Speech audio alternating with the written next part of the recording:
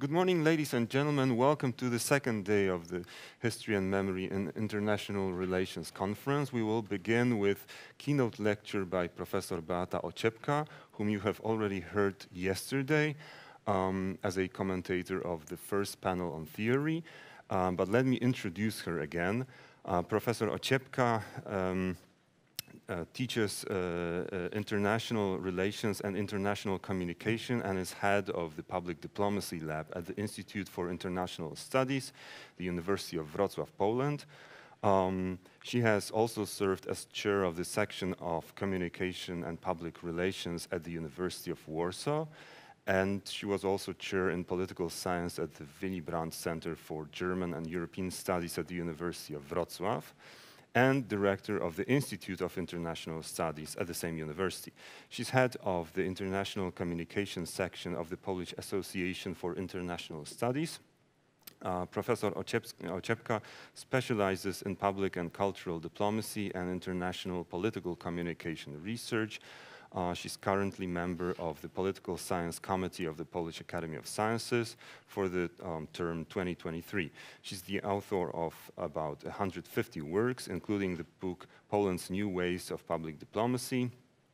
And her most recent publication is, in German, Poland's Public Diplomacy, Deutschlands Auswärtige Kulturpolitik und die gemeinsamen Beziehungen. So Polish public diplomacy, the German foreign cultural politic, and relations between those.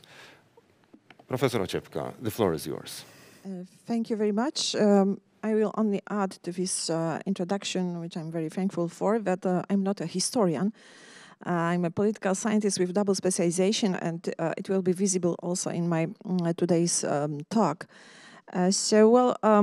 Maybe I will start with the idea that yesterday we illustrated the many links and clashes between history and international relations, with one exception.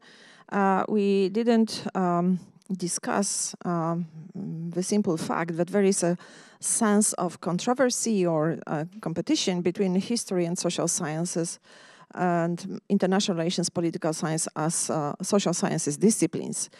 Much has been said, by the way, about the existence or not existence of international relations as a discipline or wider political science in relation to history. And this topic was also discussed by authors like Koliopoulos or Schroeder, who tried also to illustrate how history actually impacts the methodology of international relations. So I'm talking about it because such debates has been permanently present in Poland's social sciences of the last 30 years. And it's one of the factors, variables, which shapes also my today's presentation, I think. However, today I will mainly discuss what history means in international relations, first and foremost in practice, such as in the conduct of foreign policy. The title, as you see, indicates the focus on international relations, as the notion is wider than foreign policy, and it allows me to include non-state actors into the current analysis. So, the main incentive to present the study stems from the effects of my research on public diplomacy as a tool of foreign policy and one of the forms of external political communication of states.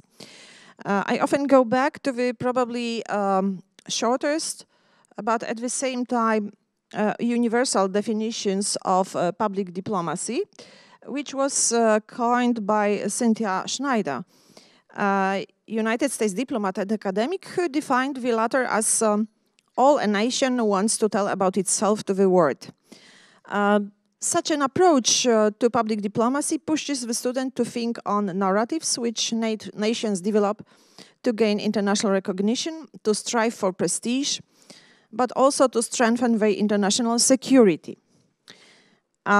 So I would like to stress that although public diplomacy is usually seen as a tool of soft power and framed by approaches mainly from liberal school of international relations, even if Nye defined himself as a liberal realist, Well, it can also serve objectives of security of state, which is a core idea of a hard power concept.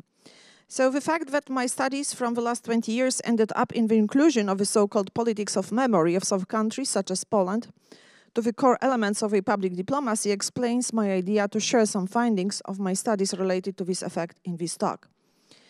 I have also to explain that I use the notion politics of memory, which is actually the effect of the decision taken together with the translators or people who simply helped me to correct my English.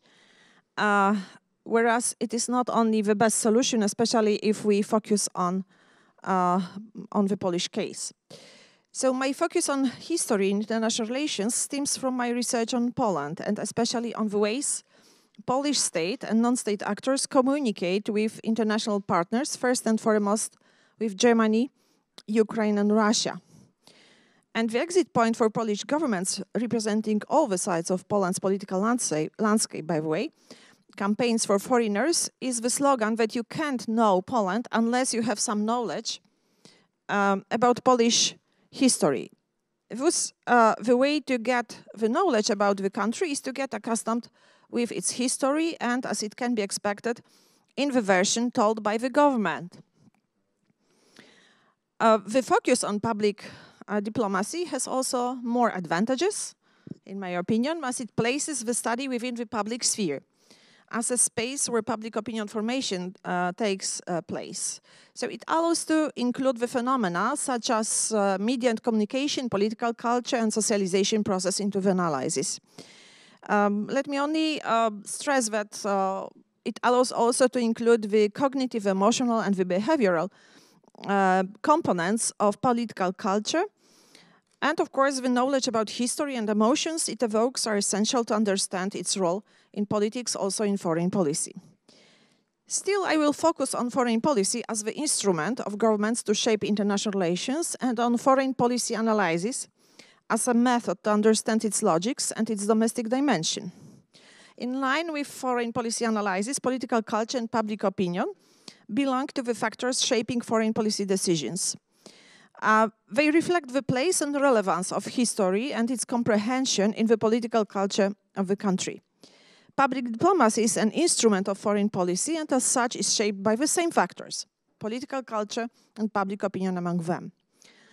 What is more, public diplomacy comprises the thrilling idea of the impact of the public, the citizens and non-state organizations on foreign policy, and directs the attention to the public sphere and the space of public opinion formation.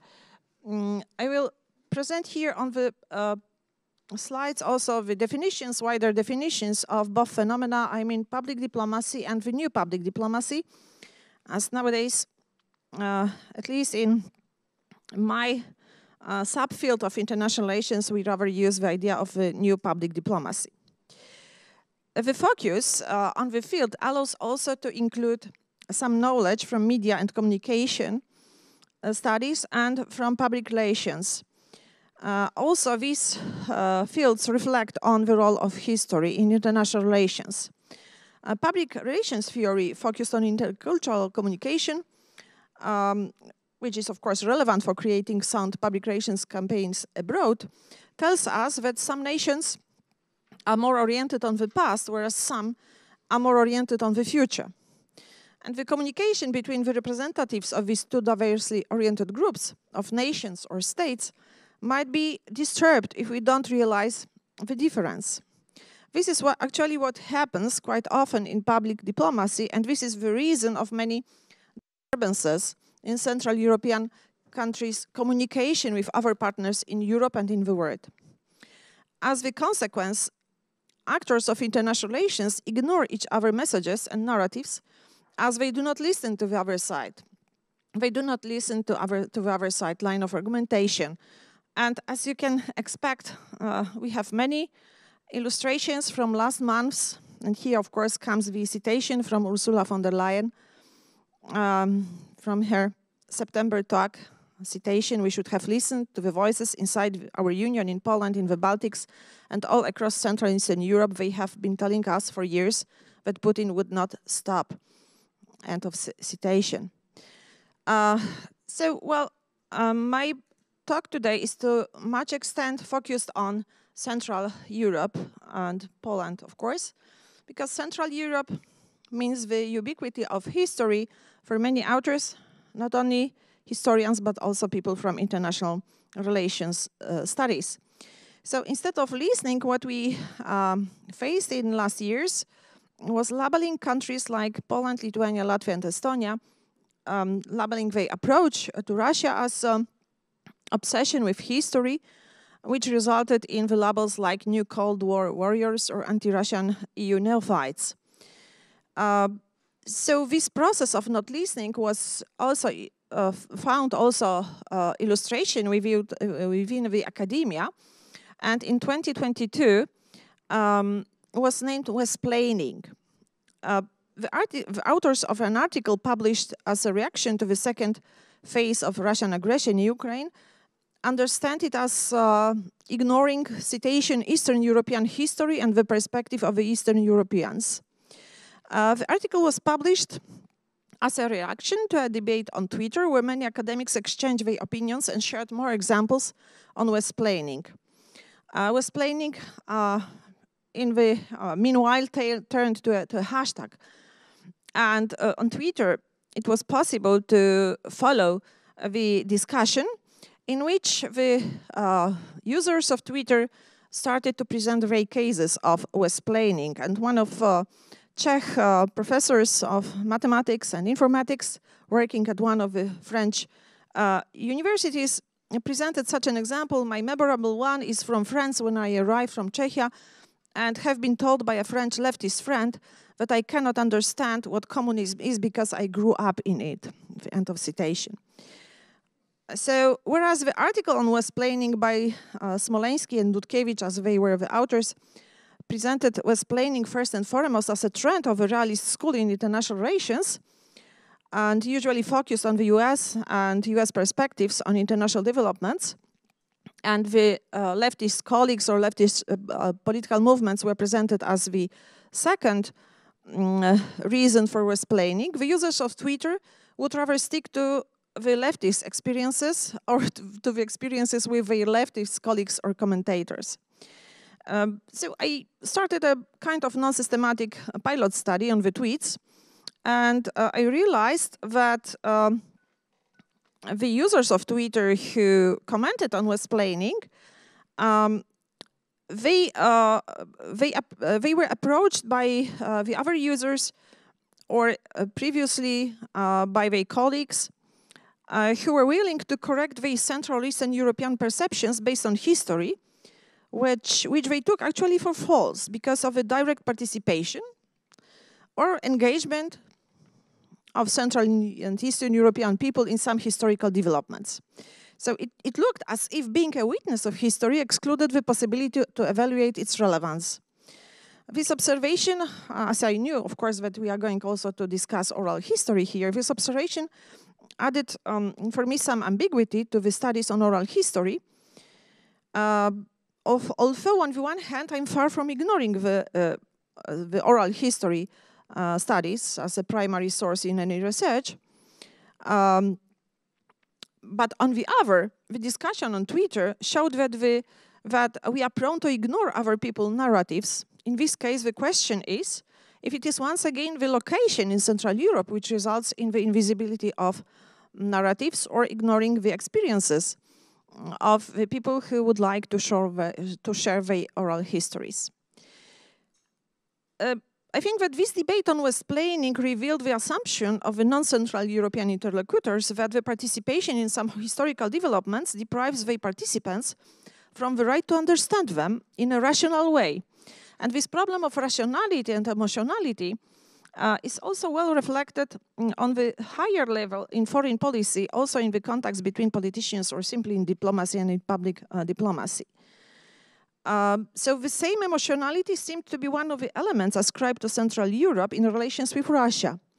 And it was confronted with the rational West. The emotional East rooted its line of reasoning in negative emotions stemming from the past traumas, whereas the rational West was able to look towards the future, built on partnership in business and trade, and it was also supported by public and cultural diplomacy programs. So I want to suggest a hypothesis in this study, saying that the actors of international relations often do not realize that there is a difference in the role history plays in their foreign policy, and consequently in the ways they imagine its impact on international relations. I intentionally speak here of the imagination of the impact on international relations. For some of them, history is the roadmap for their foreign policy. For some, a still relevant context, but belonging just to many domestic variables influencing the process of decision-taking in foreign policy. I will suggest that Central European countries' history plays the role of a roadmap, and it will not be any surprise that I will argue that the fact is rooted in the approach to geopolitics and results from the small or mid-size actors' limited hard power resources, and in the ways how they understand their identities as nations and the international identity of their states. Consequently, the same geopolitics as a variable makes great powers or regional great powers to understand history as a context, however, both types of actors would use politics of memory if necessary in their foreign policy.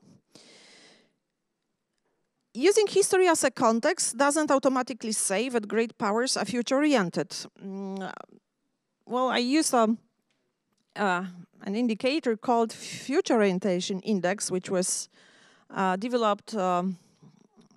been developed actually since about 2011. And this Future Orientation Index says that it is essential to consider the well-being of the society in the estimation how relevant the past or future orientation will be in the political culture of the country and consequently in its relevance for foreign policy decision-taking. In line with this Future Orientation Index, in 2012, Germany was future-oriented, and it was the first on the list of about 50 countries, which the study was focused on. Poland, Russia, and Ukraine were definitely focused on the past. Poland was the 35th on the list, Russia 37, Ukraine 42. However, this indicator doesn't directly say that the nation's countries found history as relevant. However, with the combination with well-being of the states, gives some ideas about the political culture and the impact of the past or future orientation for the people living in these countries. The Future Orientation Index, when it was actually presented for the first time, was very, very simple because it was based on what people search on Google simply. If they search for, it was done in 2012, so if they search for 2013, they were future-oriented, whereas when they searched for 2011, they were past-oriented. But this was how the study was actually launched, and of course, it has been developed since then. There are also of course, the other developments and the other events which contribute to more past orientation in foreign policy. And in the case of Russia, Russian authors would say that it is the consequence of the conservative turn about 2012-2013. But we heard also yesterday in the talk by Professor George Mink, who I think gave more insight into the Russian case. And we know, of course, that also in the Russian case, I wouldn't call history only a context in the country's foreign policy. My second hypothesis of this study is that public diplomacy process is a good illustration for the use of history in foreign policy and international relations as a context or as a roadmap. So knowledge about history resulting from the socialization process contributes to the formation of political culture and consequently influences public opinion process, and this is one of the paths how the domestic factors shape foreign policy. The whole process, called interdomestic dimension of foreign policy, is usually presented as a transmission of internal domestic values and objectives into foreign policy. And well, in line with the authors of the interdomestic concept, Kegley, Witkopf, and Kacowicz, the notion of interdomestic means the merger of international and domestic domains. As a result, governmental agencies in fields such as public diplomacy mediate between the forces of globalization and the domestic stakeholders while playing the role of a transmission belt. In public diplomacy, they transmit the core messages based on narratives that are constitutive for national identity. The fact that Poland's efforts in public diplomacy and country branding and the understanding of how the country is perceived abroad have been one of the bones of contention between the main political forces affects in the country the conduct of public diplomacy to a significant extent. And if history is a core element of the political culture of the past-oriented nations, the narratives will be also focused on history, as public diplomacy embraces narratives the nation wants to tell about itself to the world, as Cynthia Schneider would say. So I come back to her definition once again. I think, and I will explain also why Poland is here a good example, not only because, of course, it's easier for me to do the research on the Polish case as the citizen of Poland, although I think that the fact that I'm citizen of Poland disturbs as much as it helps. So I find here much evidence for the use of history in foreign policy and international relations. Just as one example, you're familiar with Instytut Pamięci Narodowej, Institute of National Remembrance, which takes part in many projects of Polish public diplomacy and politics of memory. For example, this institution takes part in the campaign We Are Telling the World About Poland, which sounds as a direct citation from Cynthia Schneider. Well, this makes me to include ENRS to the current study. So in public diplomacy, the narratives are sent as messages to the external publics, users of media. There is, however, no guarantee how they will be decoded, the messages, by the possible participants or users. So to achieve success in public diplomacy process, its partners have to share the same code of communication. Central Europe in this context is a suitable space to select the illustrations of many clashing narratives. And once again, we had yesterday already many examples of such clashing narratives in Central Europe. The misunderstandings result from barriers in communication, many of them deeply rooted in contradictions in the understanding or presenting the past events. In a perfect world, these misunderstandings would be analyzed and the effects of the study would be used for the improvement of any public diplomacy strategies. In public diplomacy, feedback is relevant and the process leads to hybridization, suggesting that both or all participants of the process should expect changes in their behavior, their identity, even in their identity as the result of the interaction. In the context of history, it means that if partners of public diplomacy realize that the misunderstandings result from how they comprehend or present their common history, they would focus on a search for a solution, also in their own approaches, attitudes, values. In public diplomacy, such processes take much time and may involve partners, also non-state actors of international relations. Textbook commissions are a good illustration of such efforts, but also the European Network, Remembrance and Solidarity, the organizer of this conference. So, well, I have to stress that the European Network is also included into the study as the actor of international relations and actor of public diplomacy. The inclusion of this actor gives the project a touch of Luhmann's self-reference. In this sense, we can ask the question, what history and international relation understands as environment, and the same affects the actors taking decisions in foreign policy. So in this talk, I focus on the new public diplomacy, and you already saw the longish definition of the new public diplomacy, and its reflection or its use, its implementation in Central Europe and by Central Europe. And actually, it's a complex phenomenon because, as in many other regions, new public diplomacy in the region means inclusion of non-state organizations, institutions, and companies as actors, which sounds as acceptance of some ideas of liberalism. But of course, in this region, NPD is shaped by security objectives of the countries and by geopolitics. We are going back to realism. Last but not least, public diplomacy in Central and Eastern Europe links the narratives with identity of the people and very constructivist idea of the international identity of the states. It covers, of course, also cultural diplomacy. Maybe it's not very evident because there are different approaches, but in Central Europe, cultural diplomacy turned to the element of public diplomacy.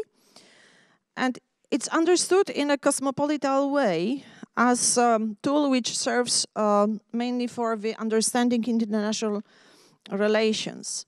And it clashes very often with the objectives of politics of memory, which is the core element of public diplomacy and cultural diplomacy in the region, because politics of memory in the region is shaped in line with imagination of the sending country, which in many cases means telling the truth of the governments or of the incumbent parties, and it may end up in propaganda. And I have to declare that I don't represent the school which equates public diplomacy with propaganda. I represent the school which says that public diplomacy is a win-win game in international relations. If we are not able to implement it as a win-win game, then we should simply go back to the old good traditional propaganda. So, politics of memory is the core of public diplomacy in the region, not only here, but I work mainly on this case. So we have the past-oriented nations, which create strategies of public diplomacy with politics on memory as the core. Even the nation branding efforts are shaped by narratives on history, and it was well illustrated in the campaigns at the turn of the 20th and 21st century, which illustrated the process of coming back to Europe. Politics of memory turned to the core element for first and foremost mid-sized and small countries, those deprived of hard power assets. It's visible, what is more, practically in the programs of the main political parties in the region, and it doesn't matter if they are left-wing, right-wing, liberal, or more conservative. The reason for the popularity of politics of memory within the strategies of public and cultural diplomacy, but also nation branding in Central and Eastern Europe, is so among them, there is the exclusion of these countries' narratives from the mainstream of historical narratives in Europe before 1989, and the importance of history for their cultural identity. In Poland, we can see the birth of the first efforts, but more institutionalized effort for public diplomacy about 24 and 25. This is when actually the first institutions were established or simply renamed, because before the countries also invested both in politics of memory and promotion of their countries, but they hardly use the idea of public and cultural diplomacy. In the region, public diplomacy is seen as the agenda of the state, but the effects of research on public diplomacy and branding say that the so-called ordinary individuals, and public diplomacy would call them citizen diplomats, at least in Poland, joined the public diplomacy network via social media in the most controversial cases. And one of the most controversial cases and examples was the campaign against the so-called defective codes of memory, with the most striking illustration, which was the campaign against Polish concentration camps, against the use of the notion Polish concentration camps. So the Polish Ministry of Foreign Affairs introduced this idea of defective codes of memory, and I think this idea needs explanation because it was introduced by the ministry and by the authors who at the time when it was introduced not only published a report on these defective codes of memory, but one of them was also, Nowak Far was also vice minister of Poland, of foreign, vice minister in foreign ministry of Poland. In line with the public diplomacy report for 2015-2016, Polish Ministry of Foreign Affairs had been actively and in cooperation with academics struggling against the use of the terms as citation Polish concentration camps, and they were working citation on the issue on the deflective codes of memory emerging in press and political discourse. Thus, periodically, the Poland's Department of Public and Cultural Diplomacy within the Poland's Foreign Ministry would focus first and foremost on politics of memory. The next step in this respect was the legal intervention in the form of the amendment of the law of the Institute of National Remembrance, which led to a well-known scandal in 2018. And from the perspective of Poland's politics of memory, public diplomacy and nation branding turned to a catastrophe, achieving the effect opposite to the expectations.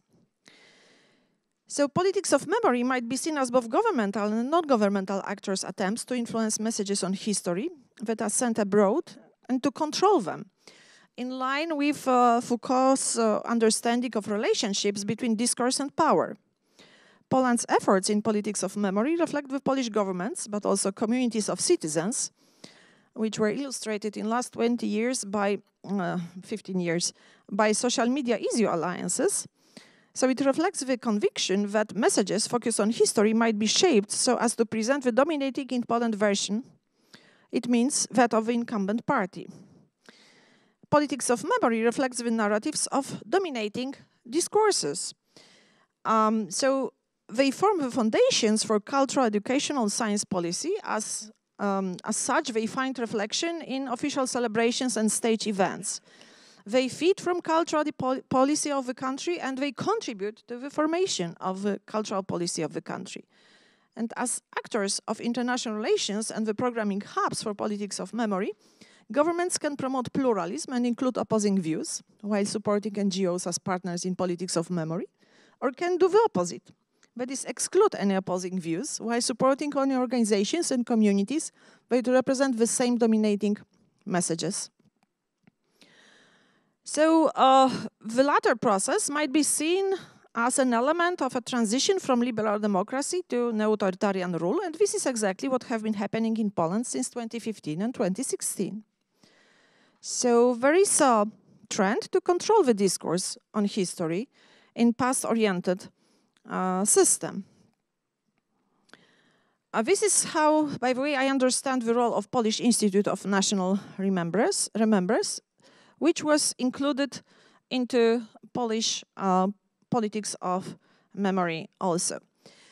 So these processes were also illustrated by foreign Polish foreign ministers, as I interviewed some of them, and I analyzed also the memoirs of some of them, and I found a very good reflection on how history worked in Polish foreign policy, especially in relations with the neighbors in the 90s, in the writings by Stefan Meller, who was a Polish foreign minister between 25 and 26, but also was involved before in Polish foreign policy.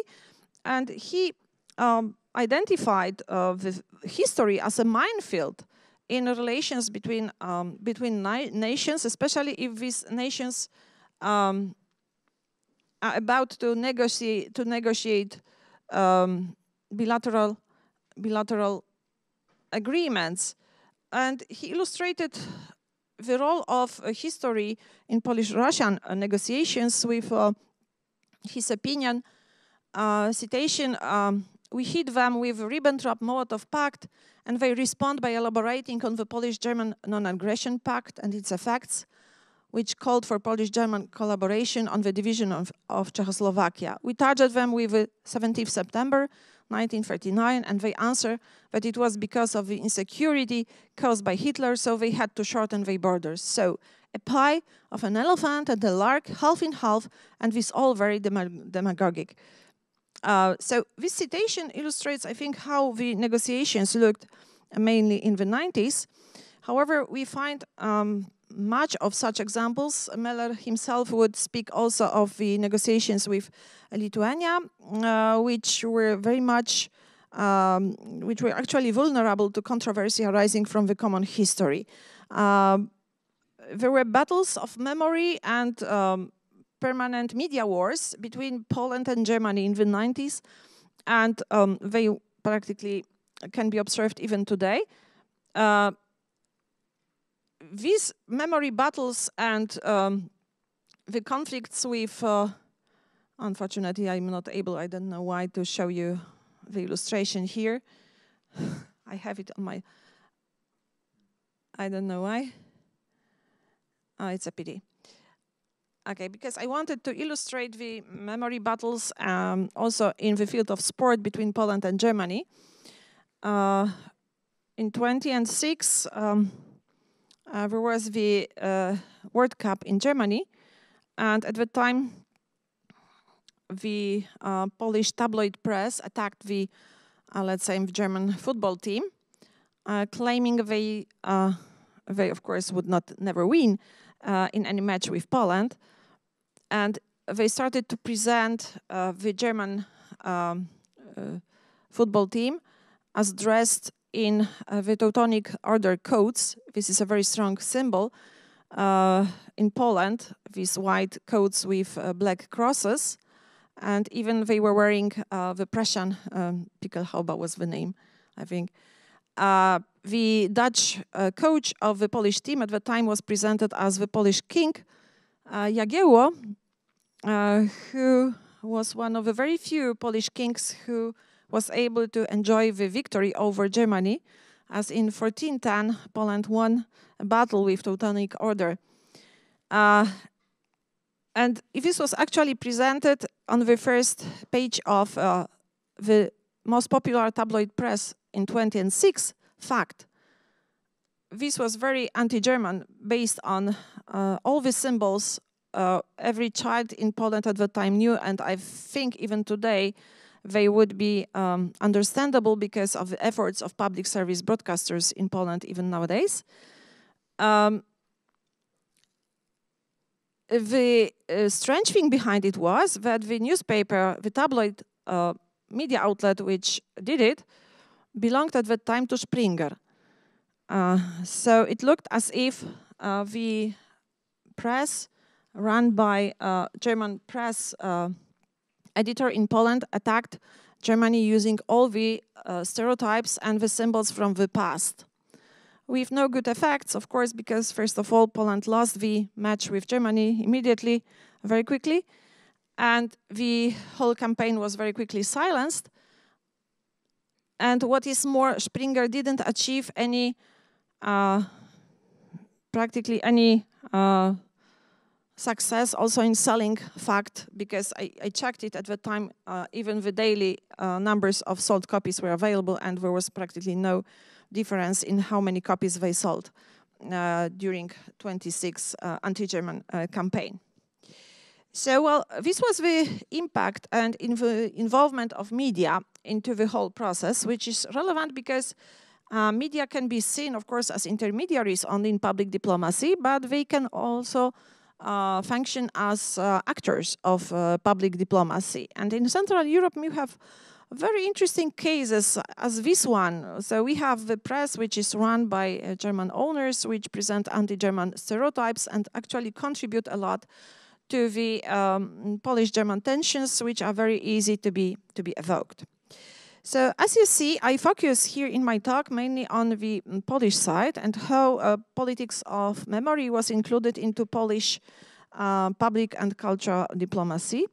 And the process has been very long, meant the inclusion of many actors. So the last example were the actors from the media.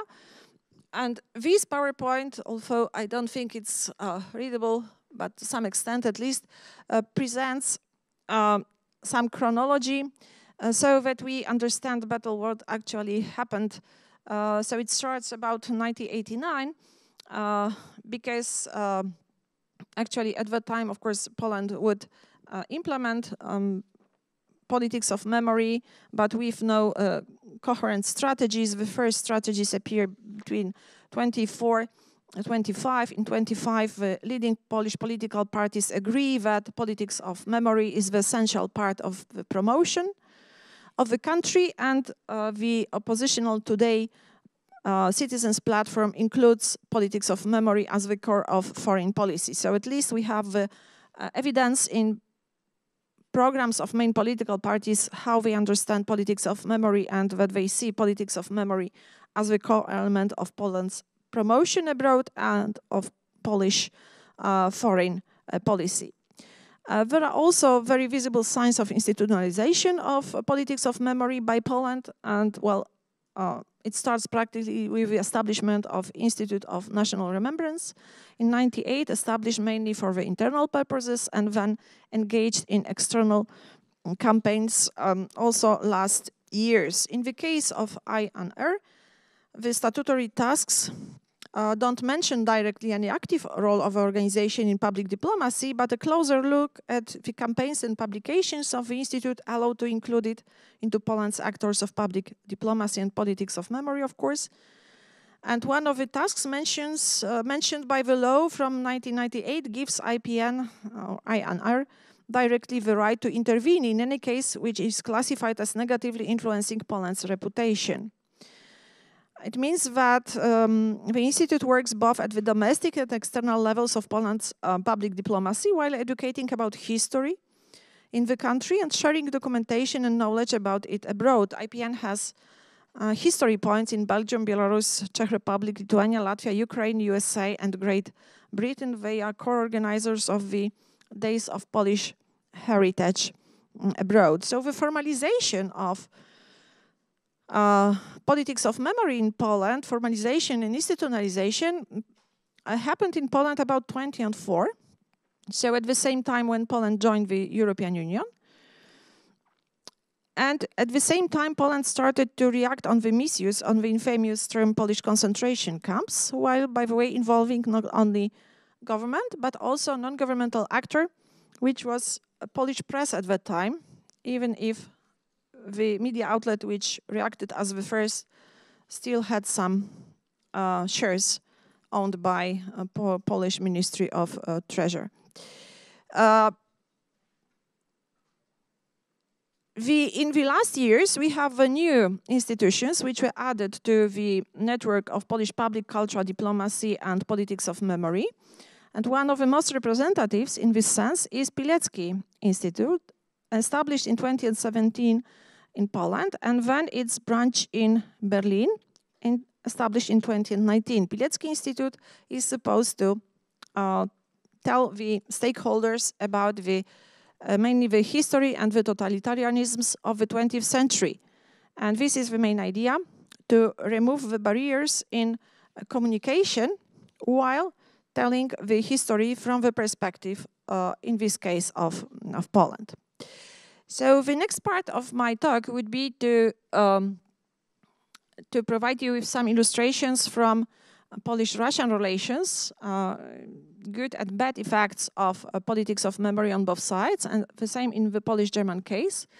But I think I don't have as much time to go into details. I would like only to stress the relevance of one initiative which was mentioned already yesterday by Professor George Pink, as he spoke about the Polish-Russian group for difficult matters.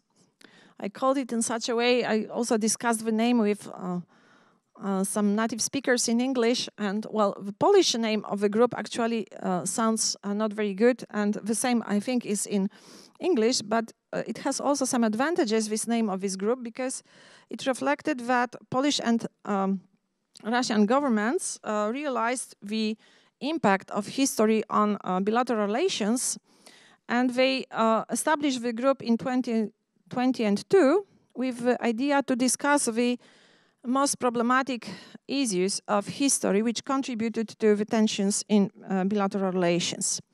And this group achieved no success between 2002 and 2007. One of the explanation was that at the time it was led by politicians, whereas in 2007, from 2007, it was led by former politicians on the Polish side, Adam Routledge, former foreign minister, and Torkunow, who was not any politician at the time. And actually, between 2007 and 2013, this group achieved some success because the historians on both sides started to cooperate and produced one of the basic books illustrating the main fields, minefields, as Meller would say, in Polish-Russian relations, which complicated the bilateral relations. They were, of course, called the black holes or white holes in Polish-Russian history.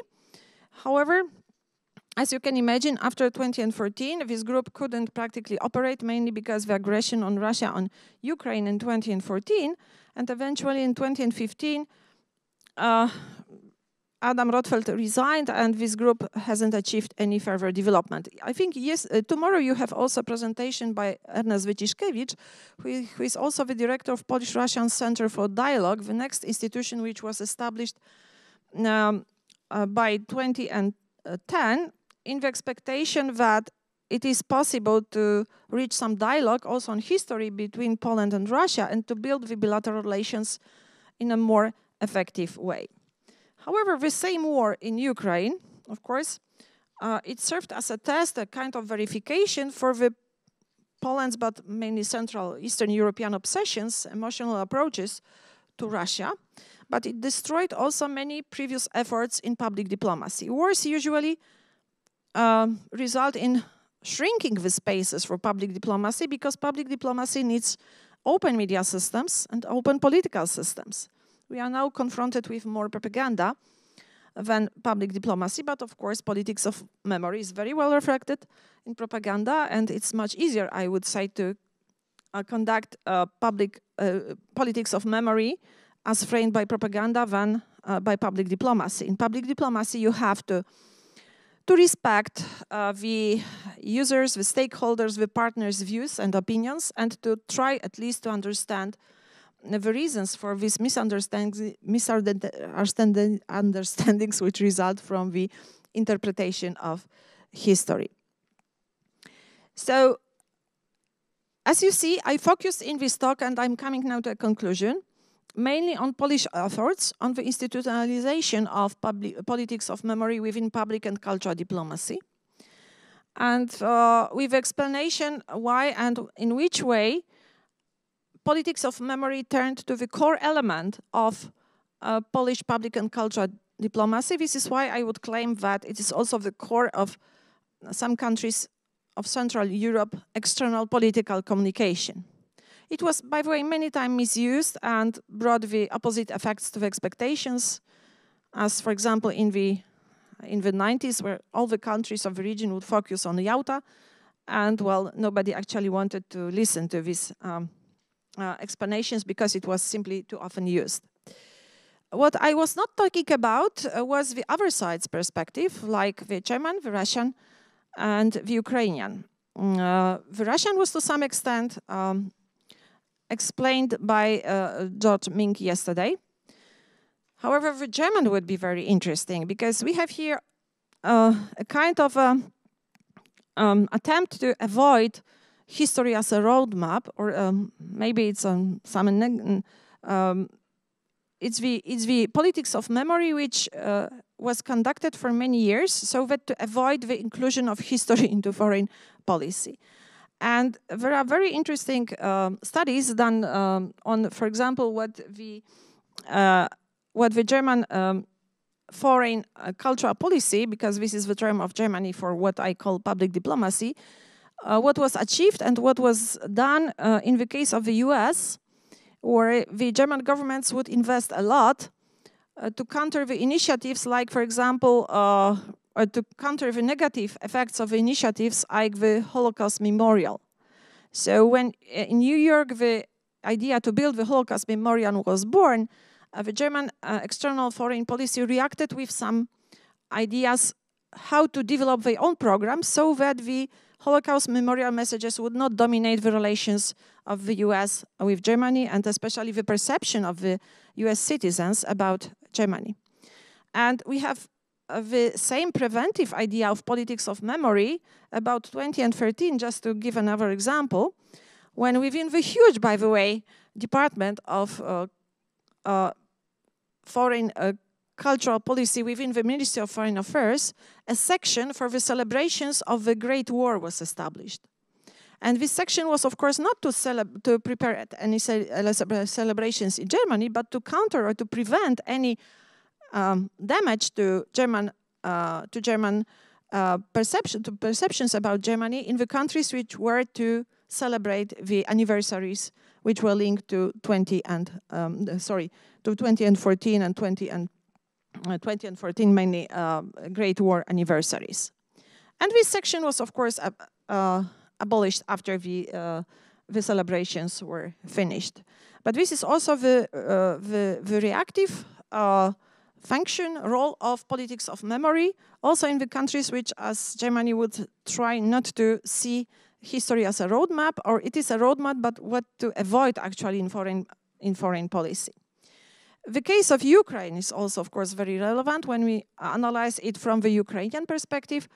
I did some research on it before 2015, and now of course, we have to have another look because the situation of the country was changed to a large extent. I wouldn't expect that the frame as public and cultural diplomacy would be now a good frame to analyze the Ukrainian case.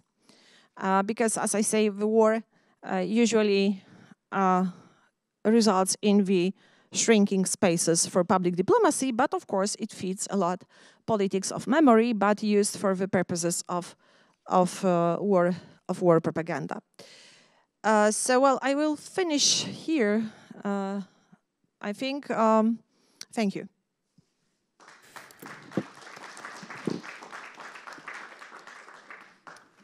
Okay, thank you so much for the brilliant lecture. And now I would like to invite asking questions. Okay, here we have 3 questions. We would need a micro. 4, who will give more?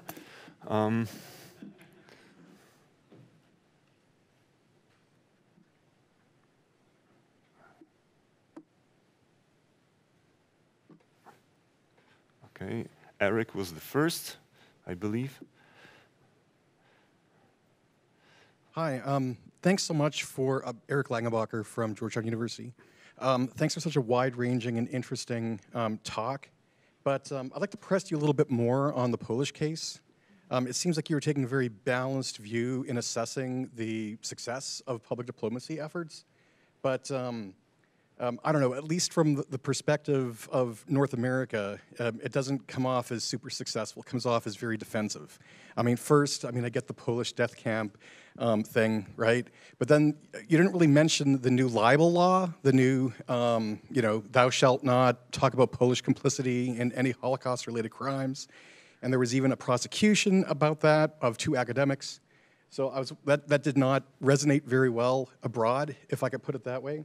And now, of course, there are the reparation demands against Germany, with a lot of people in Washington, D.C. and elsewhere kind of raising an eyebrow and thinking, what? I mean, what's going on with that? So, I don't know. What does this say about public diplomacy, at least under this government? And, I think maybe a more negative assessment might be in order. So maybe let's collect like 3 or 4 questions. So thank you, Professor Tomasz Cebulski from Krakow. Thank you, Professor, for these milestones. Isn't it a little bit of a problem that the application of history or memory in international relations is always a matter of time and audience?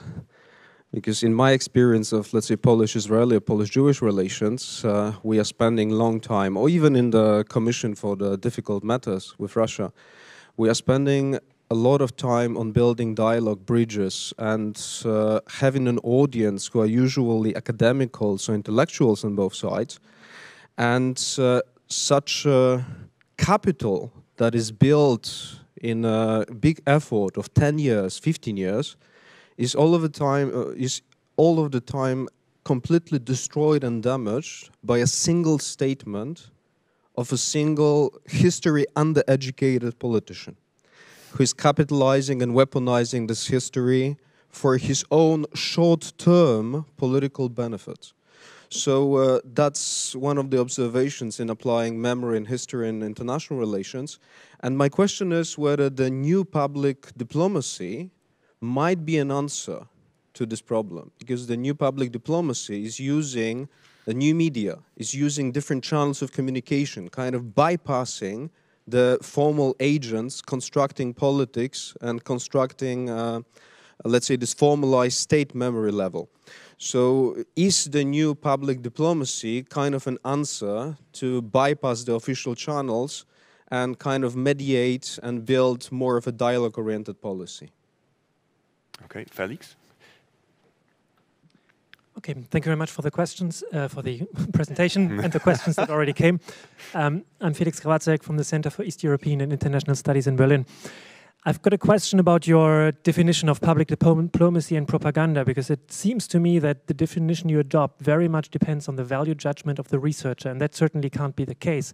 And to take the last example that you gave about Germany's centenary and the way Germany tried to kind of frame the debate about the outbreak of the war, is that a case of propaganda because Germany was very outspoken about this? But on the other hand, the structural factors that you indicate about public diplomacy, diverse media landscape and so on, that all we have in Germany, and there was a very diverse debate about how Germany was engaging with the centenary. To take a different example, what about the gay so law in France that kind of celebrates French colonial achievements in Africa? Is that part of public diplomacy because France is an excellent democracy, or is that propaganda because it's just kind of distorting history? So, yeah, I would like to have some clarity about this definitional line. And then building on what Eric was saying, you sound very much to embrace public diplomacy tainted by history, and I would like to turn that around a little bit, thinking about, I mean, what has actually been achieved over the last 20 years by bringing history into foreign policy, and thinking about these demands for reparations, for instance, at the moment, that very much seem to play into a Polish domestic audience in a moment of fundamental crisis of Europe. I'm not so sure if that part of public diplomacy trying to kind of settle the balance between Poland and Germany is really, I mean, what's the gain of public diplomacy for international relations in the last 20 years? I can see that in the post-45 world order, where apologies and forgiving certainly aided international reconciliation, but over the last 20 years, I don't see much positive effects of the return of history in foreign policies. So that I would like to hear a bit more about that. Thank you. So before we'll pass the mic to Rafał Rokulski, I would like to ask a follow-up question, because I was also interested in this border, which is not so clear between propaganda and public diplomacy on the one hand, and on the other hand, how to assess whether the successes of your policy, because we are mainly speaking about the sender, what is being sent to the audience, but then how to assess whether it's actually we're gaining effects, whether our goals are fulfilled. Okay, Director Rokulski. Thank you very much. Thank you very much once more for the great speech, and I would be interested in links between internal policy and public diplomacy. Actually, in both sides, and eventually and possibly influences, especially influence from public diplomacy on internal, let's say, historical dialogue and historical narratives. Thank you. I guess that's enough for another lecture.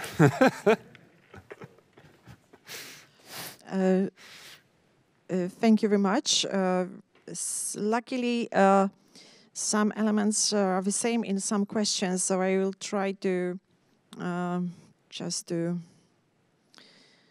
find the elements which link the questions, and I will squeeze it into some answers. The success in public diplomacy. What is the success in public diplomacy, and what are the failures in public diplomacy and politics of memory, and how to measure it, and how do we know if it is a success or not. It's actually closely linked, in my opinion, to the idea also of the differences between new public diplomacy and propaganda, and to the inclusion also of the domestic level of public diplomacy. Of course, I share your opinion that what has been happening in the last years in Polish politics of memory brought more catastrophe than positive effects, and I think I expressed it also clearly enough in my talk, especially this amendment of the law of Institute of National Remembrance, which was actually done against not only all the ideas of public diplomacy and nation branding, but, well, we know also from the other sources that the effects which might have been achieved and were achieved were obvious also to politicians who prepared this law. In such a case, although public diplomacy is not able to introduce or to react very quickly, because it is not public diplomacy or politics of memory which was responsible for this amendment of the law, I think, because we have also many other reasons why this law was implemented. And, well, public diplomacy works as, I can compare it to public relations. When you want to sell a product, you have also some people from public relations, and they will help you to wrap it, to present the main messages so that it's understandable what the product is for. I'm talking about public relations because many people from public relations have enormous impact on the ways how the states conduct public diplomacy and even politics of memory. I would say that if they have too much impact, then it can result in no success. Because politics of memory, of course, should be also wrapped, and it's wrapped by public diplomacy and nation branding. But the core belongs to the politicians. So we could not put all the blame on public diplomacy and nation branding because of the failures of public diplomacy based on history. I think all politicians know very well that it's a very sensitive field when we speak about history in international relations, and they use it and misuse it. What public diplomacy can do and should do is a long time process, and this is also one of the differences between public diplomacy and propaganda. We can achieve success, but the success in implementing public diplomacy and basing it on history would be creating such a field in which we can speak about tensions which result from clashes in the understanding of history. And it's extremely difficult and very, very painful. I wouldn't agree that we didn't achieve any success, for example, in Polish-German relations in this respect. Because if we remember the temperature of debates on the organization of expellees in the 90s, then usually the 90s were seen as a success because Poland and Germany both countries were able to talk about it. And it is very often the first achievement of public diplomacy to create such spaces or places. They can be virtual, it can be on social media or in reality, like Krzyżowa, for example, Foundation or this network, when people simply can express their opinions and try to find the field where they can discuss the failures also. Actually, I published last time an article about the role of public diplomacy and German foreign cultural policy in bilateral relations, and the article was published, written before the second phase of the war with Ukraine, and my idea was now that we actually have to rethink the role of public diplomacy in Polish-German relations. Polish-German relations, by the way, were very often presented as a success because the countries were able to build on or despite of the 20th century conflicts. Now we are back to the battles on memory and even to some media wars. And we know, of course, that there will be probably the next stage of any conflict because we are approaching elections in Poland and the German German politics will be used for internal purposes in Polish political communication for sure. What public diplomacy once again can do is suggest some long-time activities, like think about textbook commission. Textbook commission, Polish-German one, celebrates 50 years of work this year. This is the problem of public diplomacy. Public diplomacy will not give you a tool which will resolve the problems resulting from history in half a year. Politicians are rather not able to wait 50 years for the effects. Even if we have the effects, like in the textbook commission, they can reject the textbook as not suiting their imagination about the history, and this is actually what happened in the Polish case. So the fourth volume of the Polish-German textbook on history is seen as a success, by the way, winning international awards, will not be used in Polish schools. It is not recommended by the Polish Ministry of Education. So it can be used, but it is not recommended by the Polish Ministry. So we have the 50 years efforts. I would say that these are the efforts of public diplomacy, and then one decision of a politician which says we will not use the 50 years efforts. Of course, it's a bit discouraging for all the people who would like to engage in public diplomacy. And I'm going now to explain the differences between public diplomacy and propaganda, because this is one of the core discussions in the field. All the people who actually discuss international public diplomacy from the perspective of international relations sooner or later have to express their opinion about the differences. So, well, usually, you know, the explanation goes back to the type of communication which public diplomacy and propaganda are. Both are forms of political communication, in this case, external political communication, of course, with domestic dimension. But the main difference is, and this is why we use in the field the idea of new public diplomacy, that this is the public diplomacy is a symmetric form of communication which never ignores the interests, the opinions of the partner, which we call nowadays, because of the impact of public relations, we call the partner the stakeholder. It says that we see propaganda as a symmetric form of communication which uses manipulation intentionally to achieve the objectives of the sender and while not respecting the needs and the objectives of the receiver. Whereas public diplomacy has to respect the ideas, the objectives, and the situation of the receiver, and should not assume any coercion, any force, because the messages can be also coercion, actually. And this is the main difference. Of course, it would be very easy to say, now we have the two definitions, and please divide all the campaigns you know and just classify them of like public diplomacy or propaganda. But we know that it depends also very much on the stakeholders, on the users or on the audiences. And well, in many cases, if we are not careful enough and if we not respect, if we simply don't have enough knowledge about our potential partners, of course, unconsciously we can prepare a campaign of public diplomacy which will be decoded as propaganda.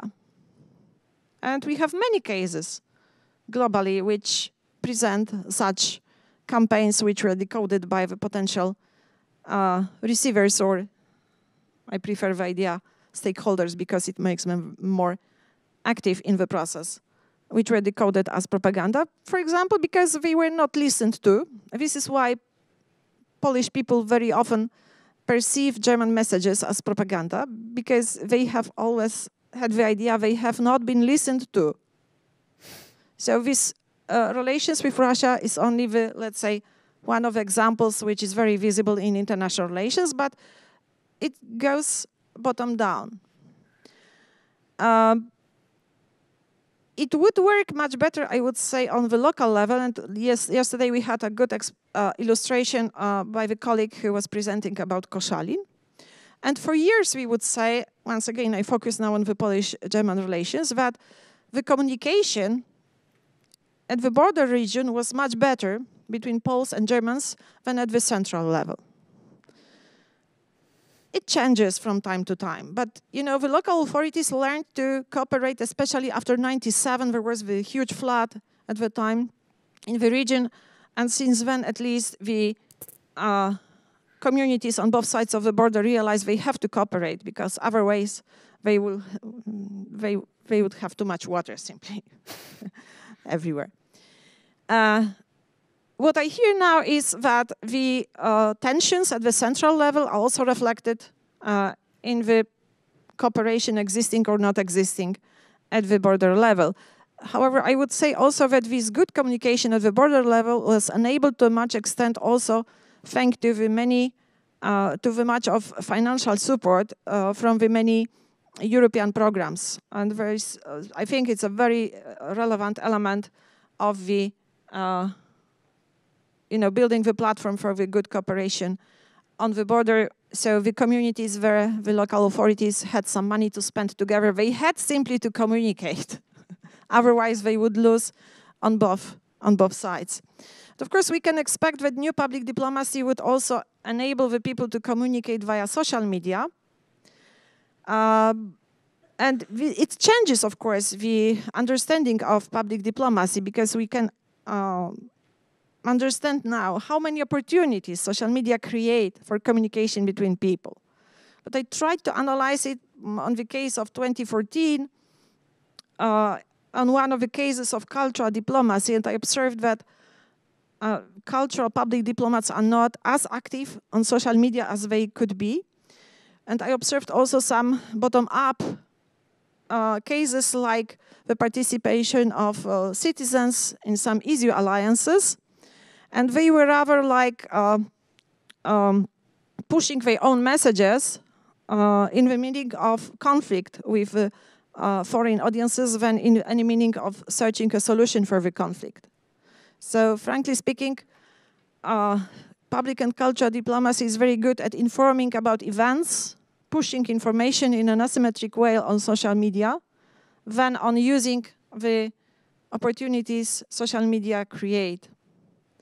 So the opportunities are there, but I don't observe any significant effect which would be achieved thanks to social media and public and cultural diplomacy, and also in politics of memory. And of course, there is this internal dimension which you mentioned.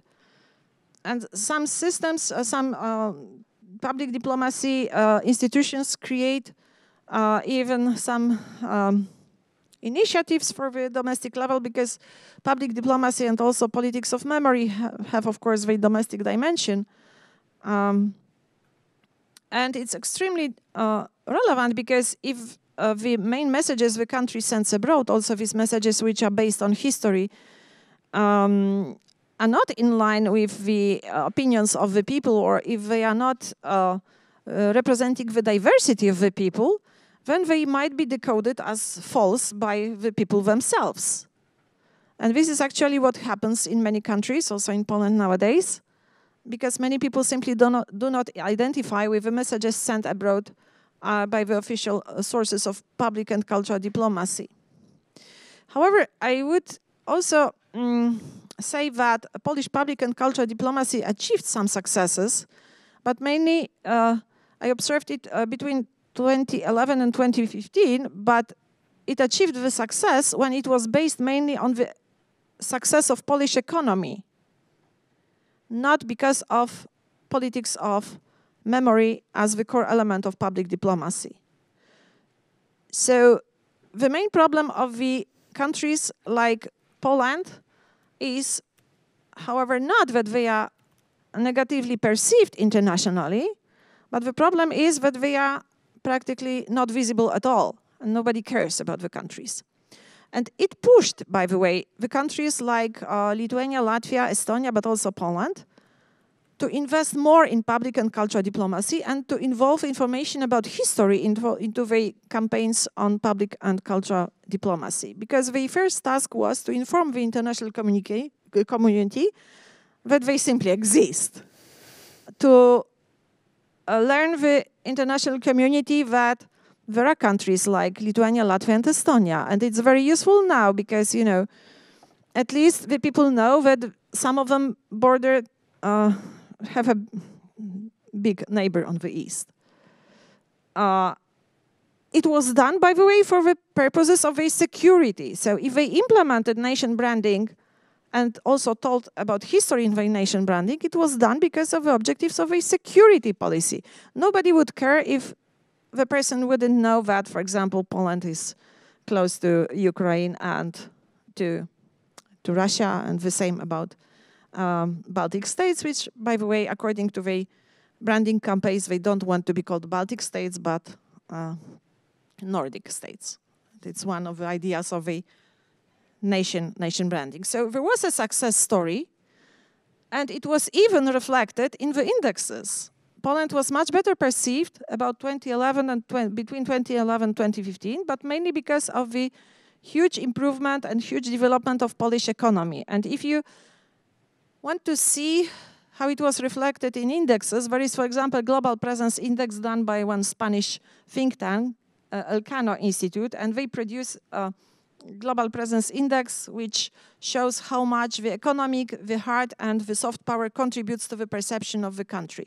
And in the Polish case, it's the economy which contributes the most to the visibility of the country internationally. In the Russian case, it's the military power, but this is the data from 2021. The data from 22 is not there. It's, by the way, very interesting how it will change.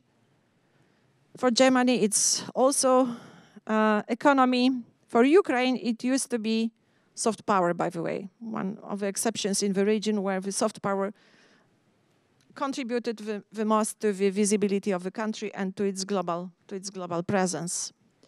So, of course, we can measure to some extent if public diplomacy is successful, but it's much more difficult to measure if politics of memory within public diplomacy is successful. Because if you want to measure it, you have to firstly create the criteria. And I wouldn't expect any changes in the political culture of the receiving countries or the target countries.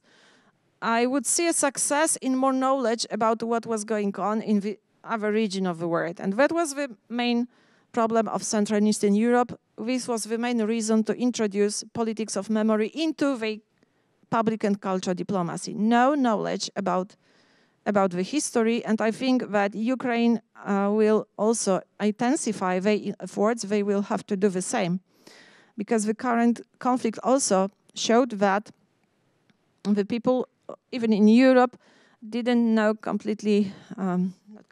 didn't know much, I would say, about the history of Ukraine. And the problem was, of course, that they saw Ukraine through the historical narratives of Russia. And it made also the countries like Poland, Lithuania, Estonia, Latvia, also Ukraine, to implement politics of memory into the public and cultural diplomacy, because they knew that they had to compete with the Russian narrative of the 20th century, which dominated definitely before 1989. And of course, there are many failures in this politics of memory, but unfortunately, the war in Ukraine served here as a test. Unfortunately, because the war happened.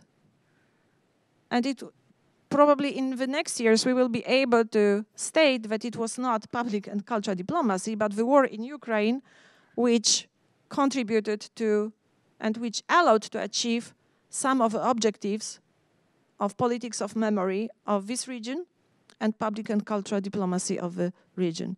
And it's devastating to any soft power concepts, as you can imagine. But not only this concept was devastated this year, but also, for example, the famous complex interdependence, saying that Handel durch Wandel will bring the countries closer. Okay, thank you very much. Unless there is a very pressing question, I would like to end up this session. We will for sure learn more about the beginnings of the Ukrainian cultural diplomacy today from Tina Peresunko, which is a very good example for us today as well. So please stay with us also later. Thank you very much, Professor, for the wonderful lecture, and welcome to the break.